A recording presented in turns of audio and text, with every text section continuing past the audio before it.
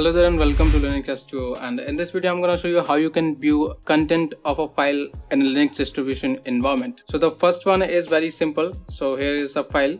So if I simply double click on it, it will open up in a text editor. So this one is Gedit. So every Linux distribution comes with a text editor, and this is Ubuntu, and in Ubuntu we have Gedit. So this is here, you can see the content of the file very easily.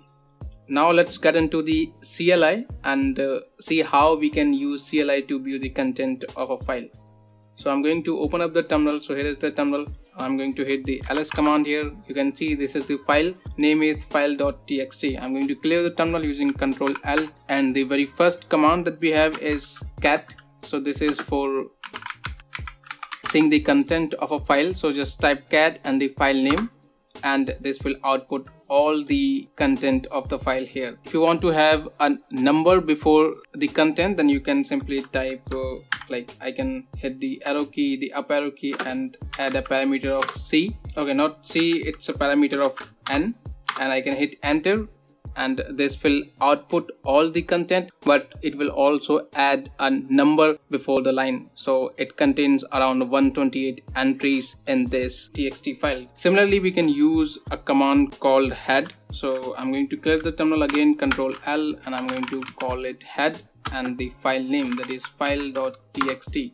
So what head does, basically it outputs only the first 10 entries that are in the file. So as you can see in this file, the first 10 entries are these. So that is why it has outputted these 10 entries. And you can also use the verbose option here. So this will also output the file name. So it's saying this is the file and these are the entries.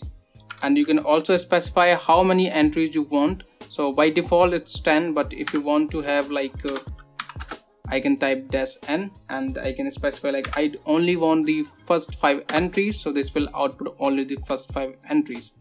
So you can do that with the head. The next is tail. So head is for the upper part of the file and tail is for the lower part of the file. So I'm going to clear the terminal and I'm going to type tail here.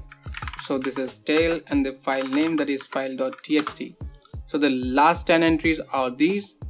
And I can also specify the parameter of n, and I can say like I only want the last 2 entries. So this will output only the last 2 entries. So head and tail. Next we have is nl. So this is nl.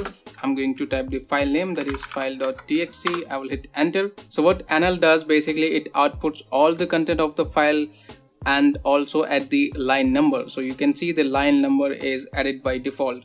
And this is similar to the cat command. So in the cat command, what we did, basically we typed cat and then the file name basically that was, and we specified the parameter of n, and it outputted all the content with the line number before it. So it's similar to that.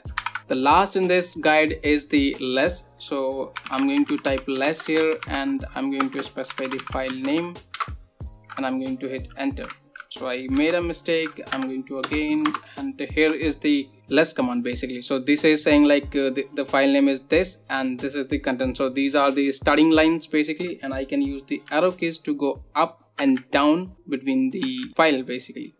This outputs all the content, but you can also navigate through the content very easily. If you want to quit from this command, you can type Q here and this will exit. And if you want to know more about less command, then you can type less --help, and this will give you a lot of options here. So you can use these all options with this command, and this is pretty advanced command and you can go through these all options here. So that was it on how you can view the content of a file using a graphical way and the CLI way as well. I hope you find this video helpful, and if you did, then don't forget to subscribe to the channel, and I'll catch you in the next one. Till then, take care and keep enjoying Linux.